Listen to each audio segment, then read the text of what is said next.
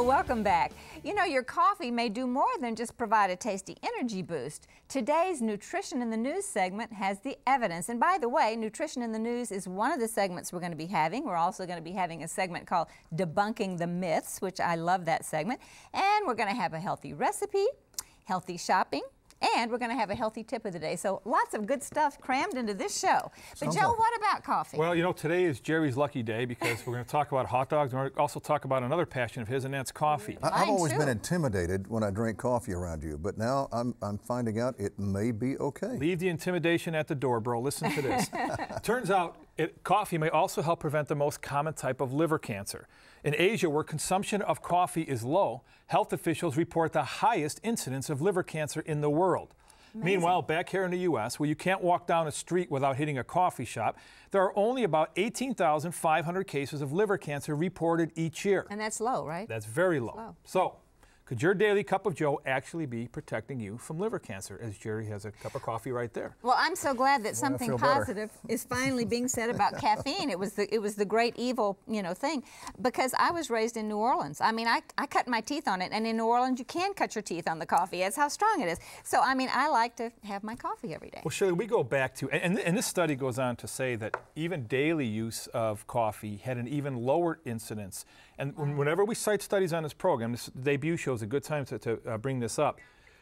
We cite studies that are credible. In this case, this study involved 60,000 people over a 2-year period. So this isn't some study from the well, it's not a study from the coffee industry. Right, so let's give it. The other thing we always want to emphasize is those people say, okay, so coffee is healthy. Well, number one, you'd like to get organic coffee. Number two, we're not talking about 3 pots a day. I think we both know that, right? Or all three of us know that. And thirdly, that goes back to God. Coffee beans were created by who? God. It's a plant. Gave a name for everything, right? And coffee beans were created by God, so they have a reason.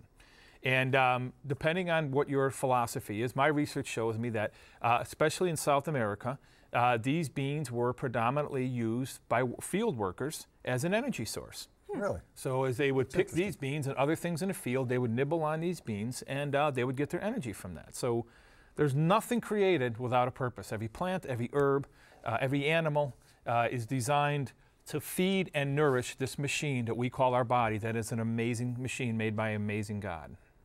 Wonderful. Floor Director, could I have regular coffee instead of decaf?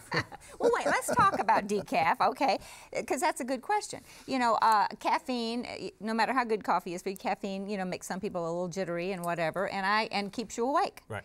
Because it's created for energy, like you said. So I drink a lot of decaf. I know you have to be careful about how it's decaffeinated. Very careful. But does decaffeinated coffee have the same benefits for your liver, I wonder? It does, because the coffee bean and the nature of that bean is where that's coming from. Now, here's where that can get altered, and this is what happens so often to our food.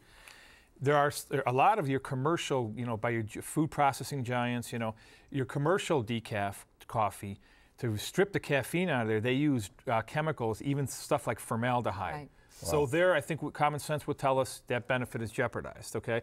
But organically grown coffee beans, and where it's naturally decaffeinated, yes, you will still get those benefits, and that's a drink that can be enjoyed.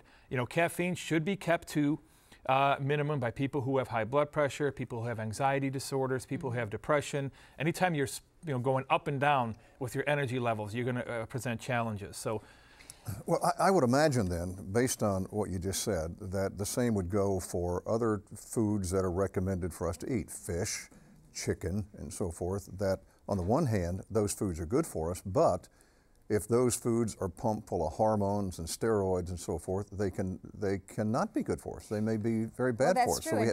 And we're going to actually talk about those kinds of things on healthy shopping. Good. How to pick a healthy chicken and so on.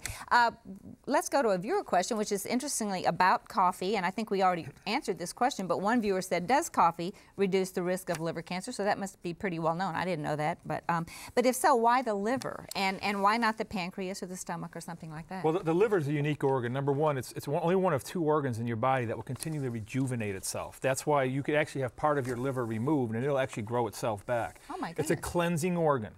The liver is that filter that your blood goes through and tries to make everything better. The pancreas, which is what this viewer's question was, why doesn't it help the pancreas? The pancreas' premier job is to secrete digestive hormones like insulin. So it is not a filtering organ per se. It is not a blood filtering organ per se. So whatever property are in those coffee beans that helps the liver filter blood is not a property that would be apropos to the pancreas. So I have seen or heard nothing about it being beneficial to the pancreas.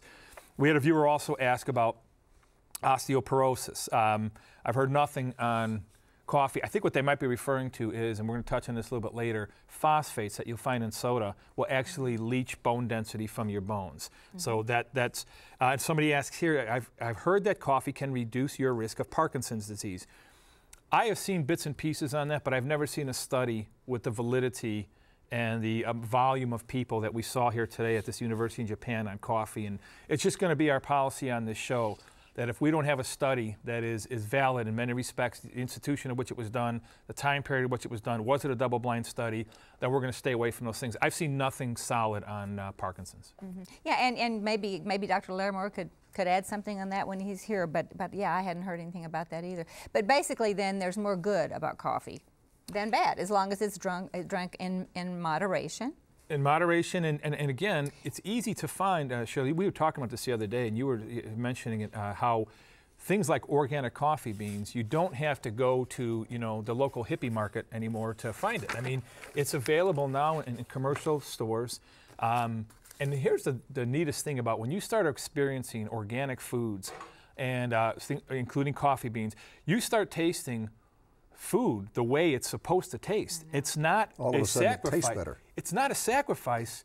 It's so delicious. It's, okay, this is the way God intended to taste. It's like, I'm sure you guys have had experience with this. My grandfather used to bring over peppers and tomatoes and stuff grown in his garden. It just wasn't like what you bought at the store, and it makes you think, what did we do to this from the farm to the store that this is so different than Grandpa's tomatoes, which I can go for right now. Yeah, me too. Well, maybe on one of our healthy shopping segments, you could tell us, where you can find organic stuff. I mean, sometimes I can find like organic coffee at the grocery store. Sometimes I can't.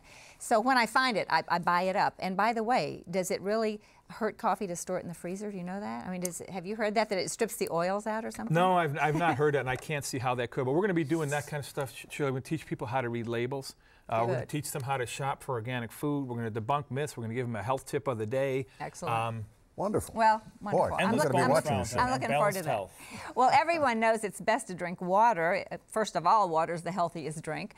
But while a dieter's best friend is sometimes diet soda. But to keep the pounds and the health risks at bay, should even Weight Watchers sip regular pop? Well, we'll tell you that right after the break on Debunking the Myths, so don't go away.